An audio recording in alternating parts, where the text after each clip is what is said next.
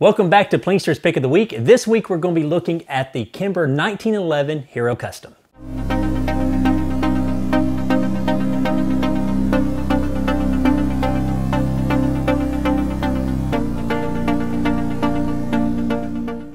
Kimber 1911s have been out for a long time, and in my opinion, they're one of the best production-made 1911s that are on the market.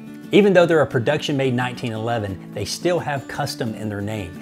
These 1911s will shoot very, very well and are extremely accurate. This particular model in front of me is called their Hero Custom. Each Hero Custom sport fiber octave sights on the rear and also the front side of the handgun. They sport the cryptic Highlander rubber panel grips.